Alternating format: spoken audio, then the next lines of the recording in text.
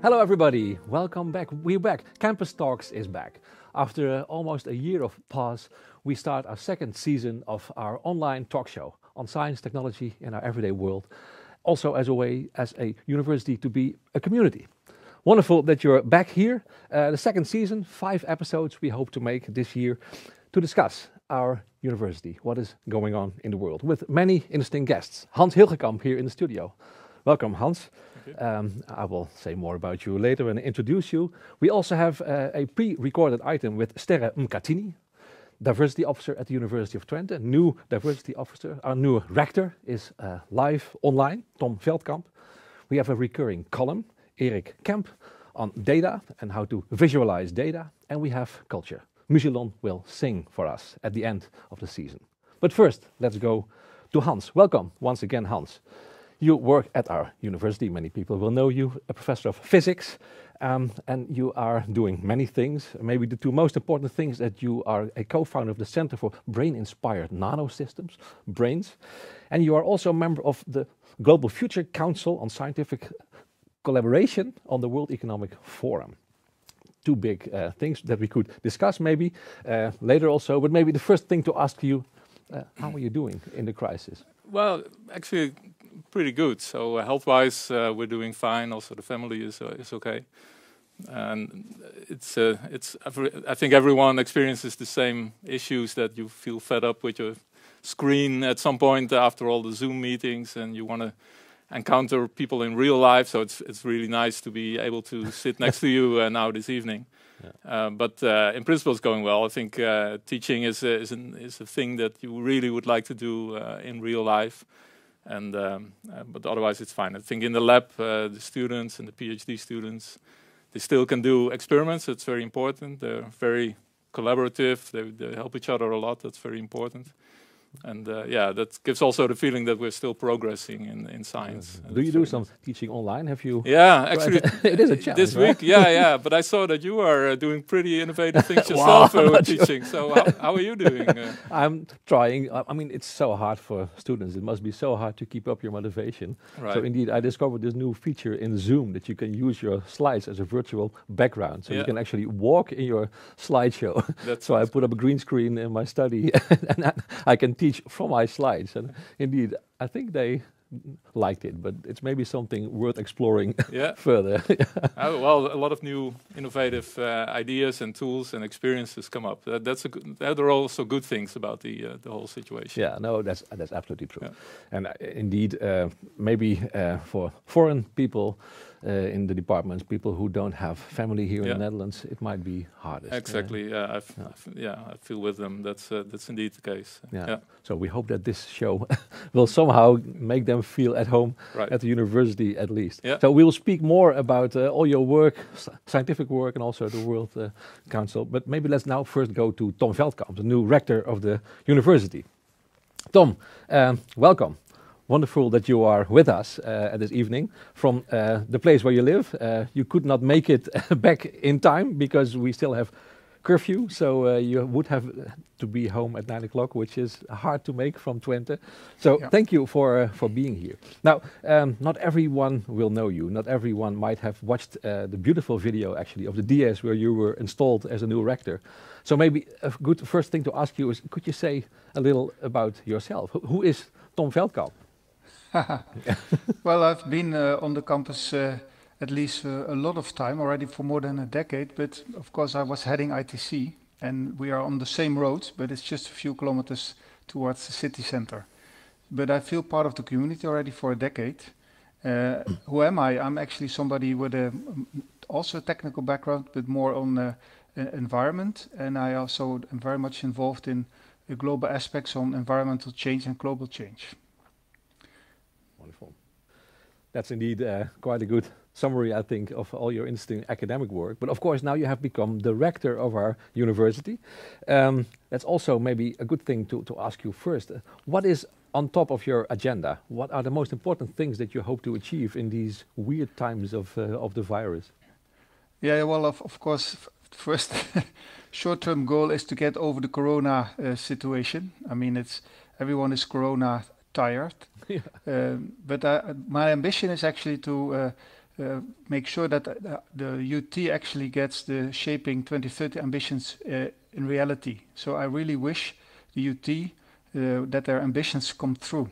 So and that needs somebody to take the lead, and that also takes some tough decisions, because sharing ambition is one thing, making them happen is more difficult, and that's what I want to achieve. Yeah, I can imagine. And do you think that the virus changes something about the ambitions themselves, or about the possibilities to make them come true somehow? Oh yes, I mean in some domains we have already accelerated the whole digitalization of education, and even the way we now communicate is already in a way accelerated, but it also needs more discussions about maybe the rules of the game. I mean, we are now in Zoom and Teams meeting sometimes 8 hours a day or more, and that's actually too long. So we have come up with rules that people also actually have time in between the meetings to do other things, to relax, because that's actually happens by itself. If you walk from one meeting to another, you have some relaxation moments, and also some informal communication moments. And that's not possible actually in the current Zoom and Teams system. And that's something I think we have to develop, co-develop together, to make sure that people are not rushed too much and feel pressured too much, because that's actually happening, I think, at the moment. Yeah, wonderful that you say that. I mean, that indeed sounds like doing something like people first as one of the main ambitions, I think, of shaping 2030. So that's about ourselves as a community. So it's very nice to hear that you care about that so much. But I was also wondering, how could we use the lessons learned from the virus to do people first in our academic work, to put society on the first place? Would it also have an impact there? I think so. I mean, the whole corona situation is basically society interfering with our community, but it's also a lesson, because more and more people are now used to work online, and that also allows us, it basically lowers the threshold to interact more with citizens, for example, citizen science, but also allows us to actually look for challenges to make a difference that actually affects our society. Yeah. So in that sense, you could say the windows of our academic ivory tower have opened to some extent. Yeah, that's interesting, because indeed you see a lot of scientists now in the media. They're everywhere, actually. So maybe indeed something that we have been hoping for such a long time now has come true. But it also raised a lot of discussions about how you take responsibility as a scientist in the media, and how do you stick to your expertise, etc. Do you think that should also be part of how we train ourselves or our staff at the university? Sure. Because I mean, people are not satisfied anymore with just an opinion of an expert or a scientist. You have to be sure that you can actually prove it. So people are used to more, let's say, call it open science. And we have to be more specific. So what is commonly agreed knowledge in our science domain? What is ideas about new knowledge, but still contested? And what is just an opinion? And I think that's why we also have to train not only ourselves and how we communicate, but also people in general have to become aware of these different levels of knowledge quality, you could say. Because now you can shop around on the social media and find any opinion as a kind of scientific fact or knowledge, and we should actually do something against it.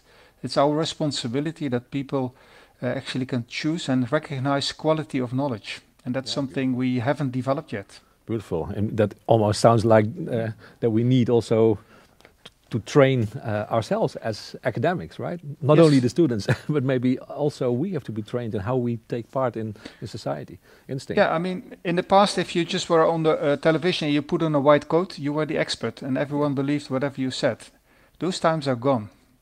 Exactly. And rightly so, I would say. I totally share that idea. I mean, maybe another lesson that I learned myself from the virus is that we can also become more inclusive for people who cannot afford to travel all the way to Western countries to take part in events. I organized a conference myself in November, and we had actually many people from low and middle income countries who simply could not have come otherwise, but who submitted a paper and who could take part for almost no money.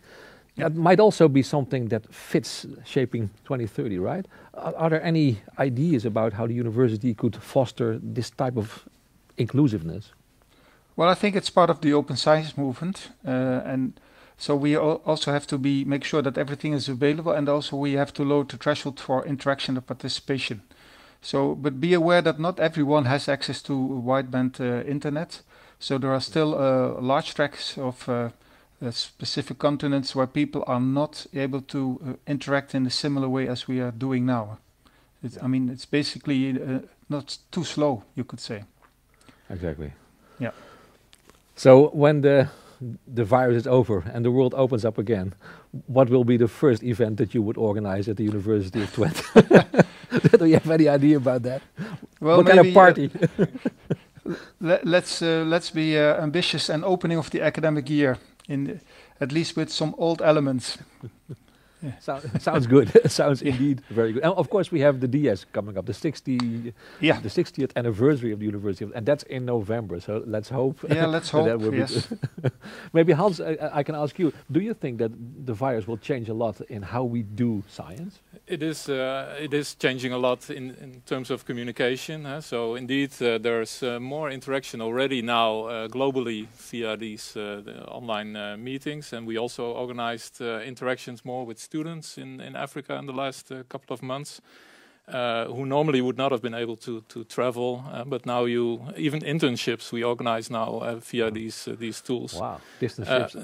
Distance ships, yeah, you could say, yeah, but still feeling connected, joining all the group meetings and these kind of things. So you really feel part of the community. Wonderful. I think in terms of you have these many national meetings that you go to a board somewhere in the evening and go back in the late evening with the train. These kind of meetings can be largely replaced by online meetings, I think.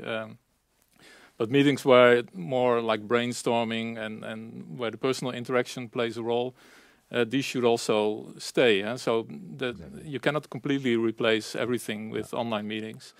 For conferences, I think it's very interesting that you can select now conferences that you find interesting, pick just pieces of the program. You don't have to travel. That saves, of course, a lot of burden to the environment, but also to your time and also costs.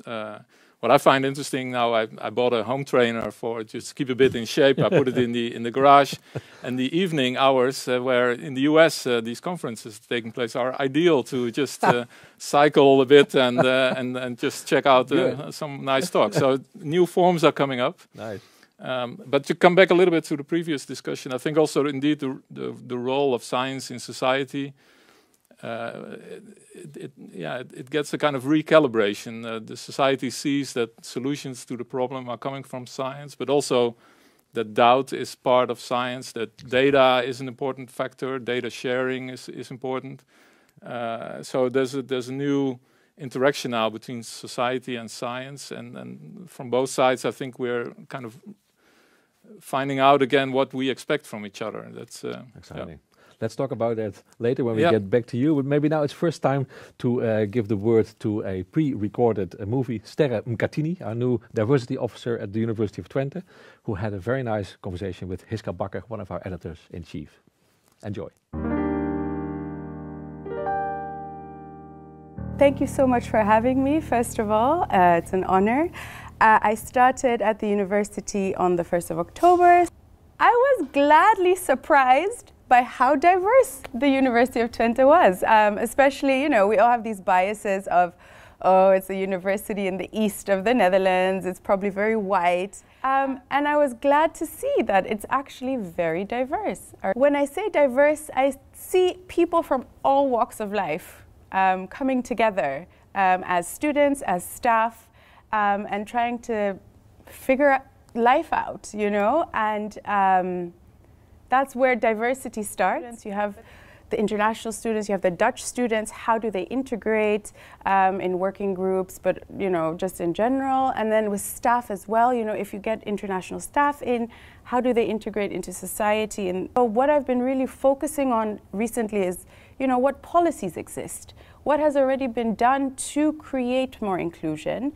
And then looking at, okay, what has really properly been implemented, what exists but has not really been implemented yet, how does this work? And then looking at, you know, what could we still strengthen, and then what is still missing, where could we still work on? So those are the three things that I really have been looking at. And in there I've been really seeing, you know, first generation students, so students who come from often lower socioeconomic backgrounds, with parents who did not go to universities. How are they dealing here? We've been looking at internationals because there's a lot happening here as well around the international community, and how do we get them more included and involved. We've been looking at disability. And that is physical, but also mental, emotional. And lastly, where I also thought, you know, we could do some more is around this piece of ethnicity and race and around religion. Do you also look at the division between men and women? There are already some structures in place that we need to still build up on, because we're still not where we need to be. If you look at the female professors and all these things. But at least there's the female faculty network and the ambassadors network that started off also, but is now looking at other forms of diversity as well. But yes, there needs to be a lot more done as well for the gender. Yes, absolutely. Yes. There are some great ideas. I think creating safe spaces to really start communicating with one another. Can I offer privilege trainings to see, you know, do you understand your unconscious biases in life? What does that do for you? How does that affect your work that you're doing? Looking at grant making. There's so many opportunities. They really want more diverse and inclusive grant proposals. How do we bring that element in? So very practical on a day-to-day basis. How do we start bringing in this diversity and inclusion idea and putting it into action? Do you have a question for our rector, Tom Veldkamp? With regards to inclusion, Tom Veldkamp obviously came from the faculty of ITC, which is a very international faculty. So my question is, what inspired and motivated him to work within the ITC and to create an inclusive faculty?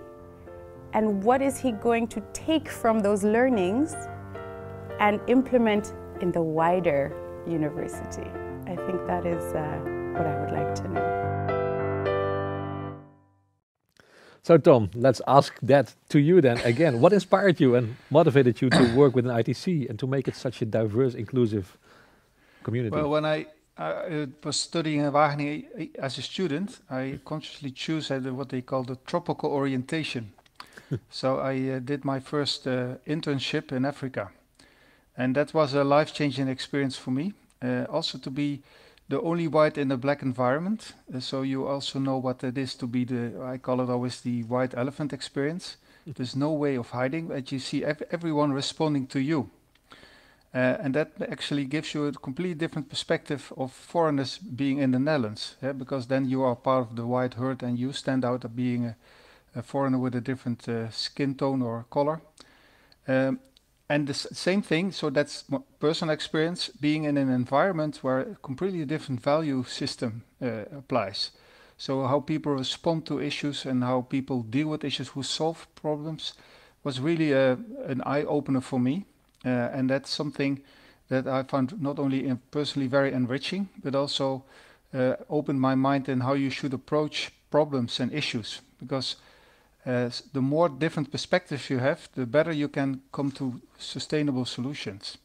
And because it's like beauty is in the eye of the beholder, the same is with solutions. And so you have to be aware of what is in people's mind to understand those things. Yeah, and that's why it's so enriching to have a mixed community. And the mixing it's not only gender, it's all kind of issues like cultural diversity, but also religion. All these things together make an interesting or relevant mix, and the worldview of everyone will be changed if you interact in such a mix. And to be specific, when I actually came to ITC, this was already there. I mean, I didn't change that. So that's one of the reasons for me was an easy step to come to ITC. In that sense, I felt at home from the first day. Yeah, of course, that raises the question, what could we as the entire university learn from that? And what could you bring as a rector? I mean, people often see science as value neutral, right? And now you speak about the experiences of, being in a different value system, which I, of course, totally recognize, being a philosopher. But could you bring something to the entire university from your ITC experiences? Yes, I think I will. Of course, we will not. Every discipline has his own culture and his own worldview in a sense. And I think it's enriching to open up, to be aware of these differences, and actually to open and to be willing to learn these different viewpoints, and then actually you can learn from each other. And that was actually a basis of trust, and then you can start collaborating in interdisciplinary research and themes. So that's something we can do together, and I'm more and more actually hoping to facilitate that people at least who are interested get the opportunity, and even people who are less interested at least have the basic knowledge and skills to do it. Not everyone should do it. If you're really strongly motivated to go for pure scientific, let's say, expertise, that's fine. But at least you should have basic skills to be aware of these different value systems, for example, and different disciplinary biases. Indeed, I think we also heard some interesting ideas by Sterre. Some kind of a privilege training sounds like a spot-on thing to do. We are hardly aware of the privilege that we have. Maybe Hans, you have been the dean of TNW, of SNT, I should say, Science and Technology, for 5 years almost. Yeah. What did you do? I mean, it's a tough question, especially in the technical fields, how to be more inclusive. Well, I think first of all you have to show from the side of the management that this is a core value that you cherish. So in everything you do, indicate that you value diversity, that you value inclusiveness. For example, when every couple of weeks I had a meeting with new staff members in the faculty just to introduce the faculty and ourselves. And that was always the thing that was also on top of the message. So diversity is a core value, and that also means that people who come from let's say a minority background, they should not feel that they are kind of a guest here. They are part of the community. They are also entitled to shape the community here, and you should also empower them to feel that they have a position to also really shape the university. In hiring new people, for example, as a dean, as a management of a faculty, you're involved in hiring new staff members, professors, tenure trackers. Also, you always ask the question: so, what does the person add to the faculty? And then also the aspect of complementarity comes in view. And so that also means that in evaluating tenure trackers, for example, you should not have a kind of standardized format with only quantitative checkboxes. But you should actually see, how does the person develop in his or her career, and how does this development enrich also the faculty and the things that we stand for as a university. On a very practical note, there was the U-Twist program for female tenure track candidates. And we started to make the hiring of the advertisement for these positions very broad. So just to make sure that there are a lot of people could apply for it, not so specifically tailored to very specific positions. And that also meant that we had very good candidates. And then you should also not be reluctant to hire more people than, let's say, you actually have budget for, because budget is just a yearly thing. And 3 or 4 years later, nobody cares anymore whether you spend a little bit more just hiring a very good person from a, let's say, minority background. So just don't be afraid to take these kind of steps. And this has now become the model also for the Hypatia program at the university. Nice. And I think that's a very good development. Take opportunities. Be a bit opportunistic in that sense. And just if you see that a certain activity or an initiative is a good idea, just go for it. So rather than giving some kind of priority over female candidates, if they are maybe not meeting the criteria, you say as soon as they are there, as soon as you have the opportunity to become a more diverse faculty, you should take. If you see a situation where you can attract a candidate, whether it's a female candidate or somebody from another background, and you have a minority background, for example, or and you think it's a good idea, this would be a perfect addition to the faculty. Just try it. Let's go back to Tom. Tom, we just saw Sterre walk along the gallery of 60 years of white male rectors. Of course, 60 years is not that long, but I guess they would all have been white males if we would have gone further back in history. So that doesn't look good, maybe. The UT has only 17% of the staff as associate professors, the lowest of all technical universities. What should we do about that? Should we just say we're only going to hire female candidates like TU Eindhoven did? Is there anything else? Do you have a vision on how to deal with that problem? Yeah, well, the shortage on the associate professor level is because of the hiring of more full professors, because of the let's say the sector plans recently. But I think and that's what we're also going to do for Hypatia, we are now going to extend the program also to associate professors.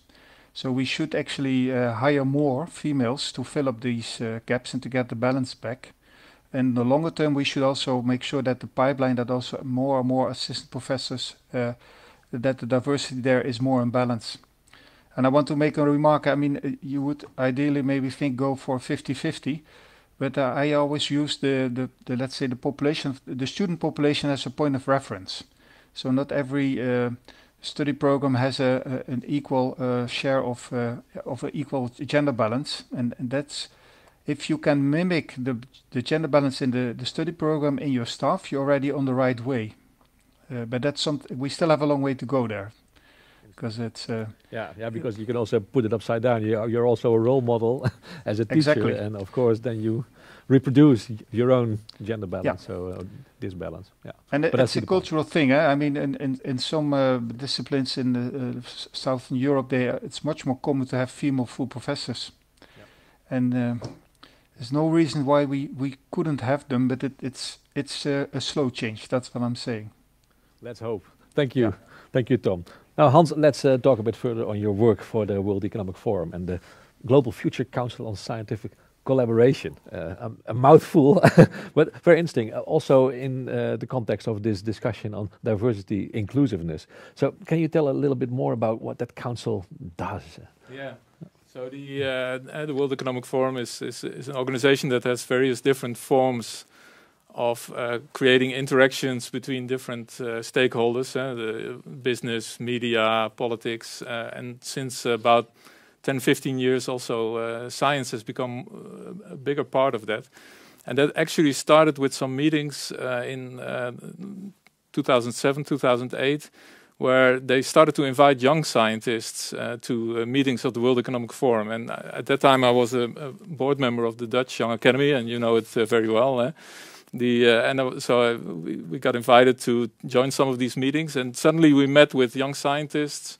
I think there were about 40 young scientists invited from all around the world. It was an amazing experience. Suddenly you would meet scientists from countries like Madagascar and Mauritius and Uganda and Philippines, countries that you normally don't meet at conferences. And in the Netherlands we had this example of the Young Academy, and also in Germany the model existed, that was the first Young Academy. So we talked about this with these young scientists from these other countries, and they were flabbergasted that through such an organization you could give a voice to young scientists working in these countries. And we felt that we should do something with this. So at that time we organized ourselves as the Global Young Academy, as a kind of global form of a Young Academy, with the support of the World Economic Forum and some other organizations. And this has become a quite big institution now. And since then there was always the contact with the World Economic Forum. They also really cherish these kind of interactions. And the World Economic Forum has these councils on different topics, scientific, economical, political. But this year they wanted to launch a new council on scientific collaboration specifically.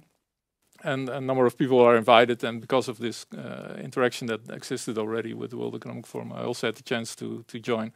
So we had several meetings now, of course all online, seeing what can you do and what is at play if you talk about scientific collaboration. Of course the whole COVID situation is, gives also examples of how important scientific collaboration is between scientists, but also scientists and industry, for example, and politics, and the role of trust and science policies. But one aspect that I'm most particularly interested in is the science in developing countries. I think it's crucially important that we help developing countries to also establish a base of scientific research in the country, so that to give scientists that want to help their own country develop further, that they also have possibilities to do that in their own country, so to counteract brain drain. Yeah. Of course, we want to make sure that people get international experiences, so they should also be able to travel around, but also see it as an attractive option to go back to their own countries or to another country, or even, you know, as a European or an American to work in a developing country in a scientific environment.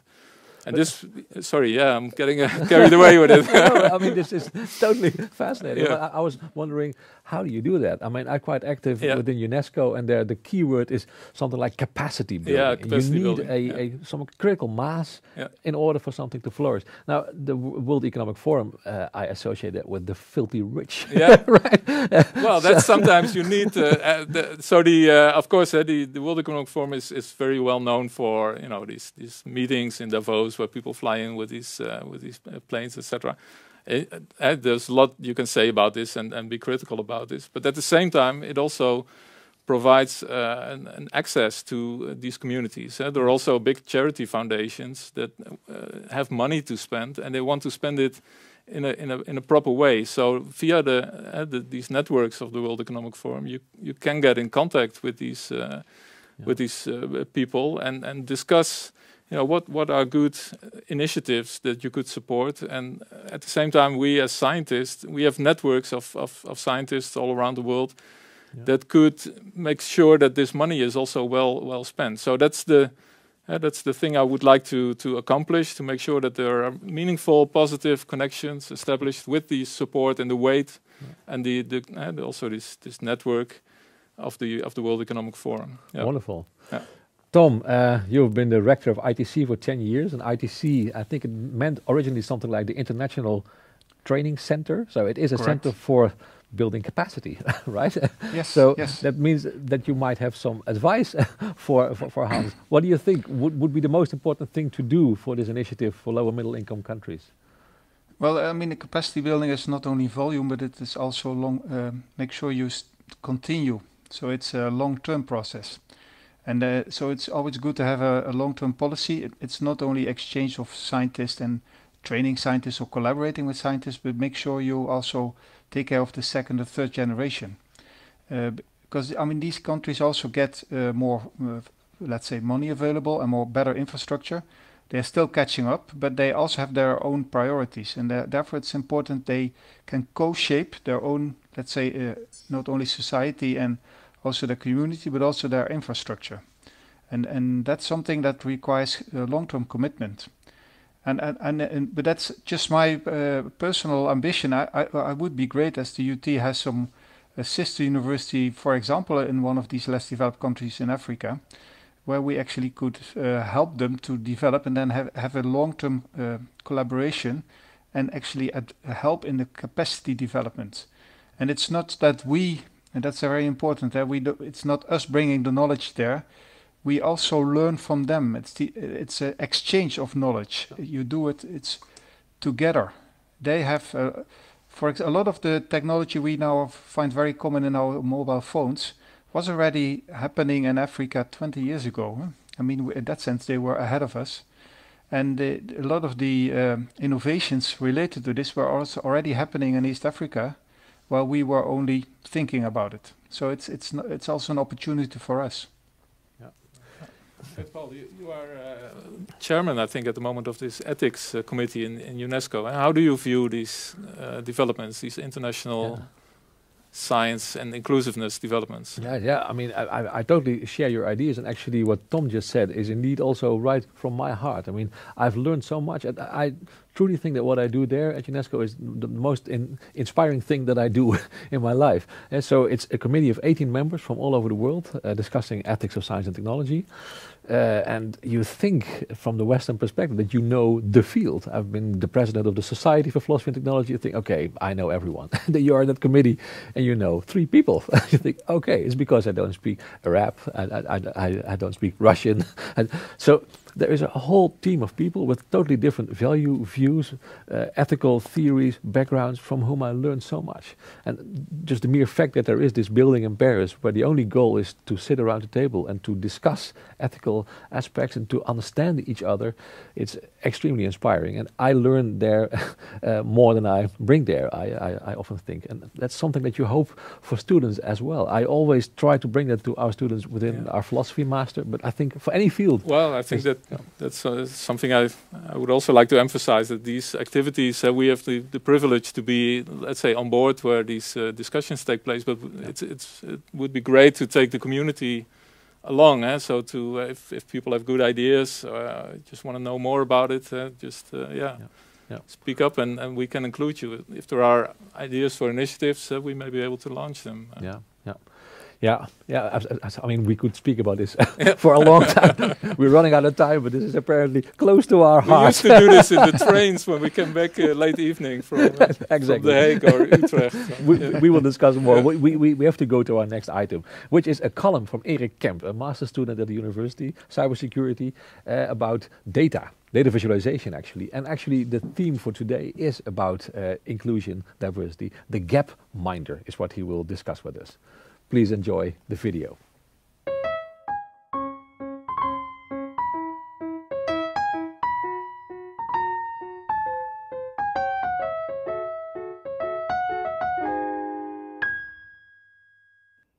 In this first episode of Show Me the Data, we will look at a chart from Gapminder. This foundation is helping to point out common misconceptions. For example, we humans seem to like stories about two separate groups with a gap in between. Us versus them. But usually, the majority is right there in the middle, where this gap is supposed to be.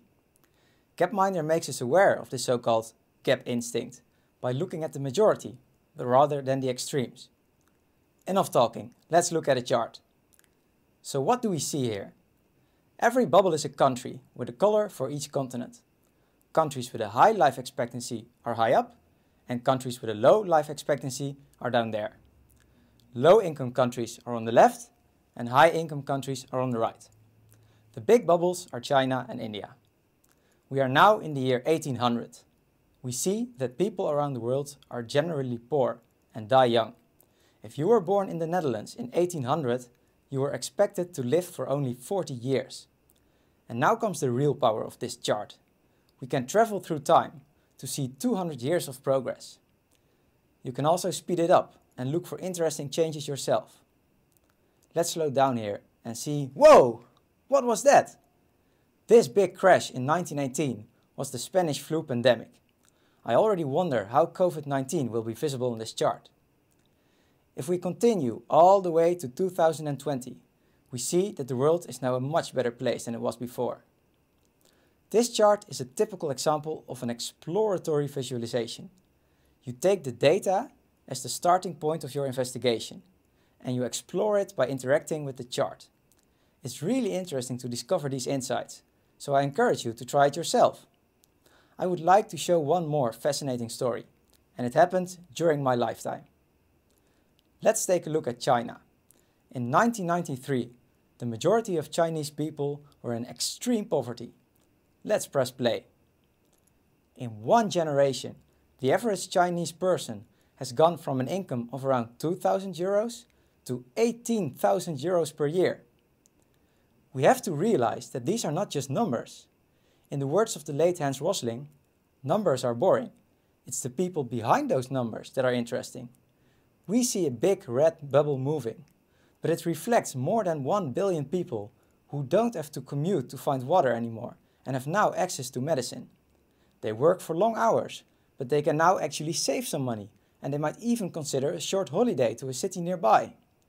When I think about this extraordinary achievement, I keep wondering why Chinese politics is not built on pride and empowering citizens. It seems to be built upon fear and state control instead. I really hope that will change, because I strongly believe pride is a much better motivator than fear. And the Chinese have all the reason to be incredibly proud.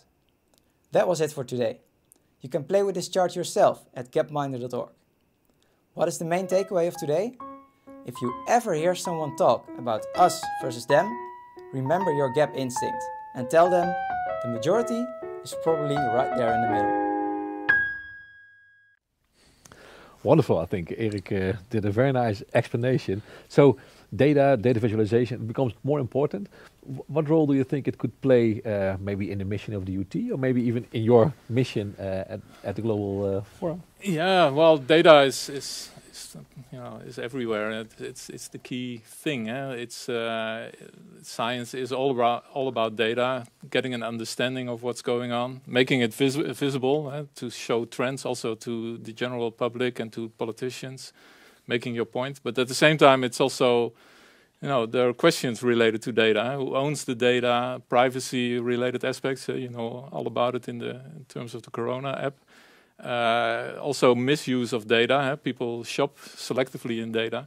So I think for the university it's very important also to be a kind of a beacon in a proper use of data. That fits very well with the shaping vision. To make sure that data is properly used, properly treated. And used in the good way. Yeah. Thanks. Indeed, that whole idea of the gap minder, I've got mind the gap. Maybe it could be a very nice way also to be aware of the gaps that there are between males and females, people from different cultures.